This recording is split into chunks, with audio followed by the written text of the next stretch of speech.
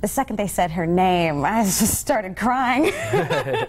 You know, Same. because Yeah. exactly. Same. Right. Like, what else can you do? It was such a beautiful moment, and then this, when she opened her mouth, and just from the Harriet Tubman quote to the way she just so perfectly and simply described what it is like to be a woman of color in this industry and the opportunities that have been afforded her thanks to Pete Nowak and Shonda Rhimes. I was just like, yes, and to be a part of that is just truly overwhelming and wonderful for me. Oh, you can